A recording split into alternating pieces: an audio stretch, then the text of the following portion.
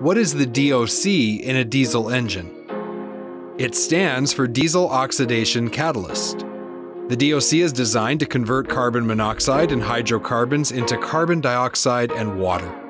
It essentially breaks down pollutants in the exhaust system from a diesel engine, which helps reduce particulate matter. The DOC should be cleaned every time the DPF is cleaned. The DOC will fail prematurely if there are other engine-related issues. Typical causes for the DOC to fail are bad injectors, turbocharger issues, upstream leaks in the aftertreatment system, or leaking hydrocarbon dosers. Any one of those problems can lead to something called face plugging, where the inlet side of the DOC becomes plugged by a buildup of carbon. Diesel emission systems services fleets in California, Oregon, and British Columbia.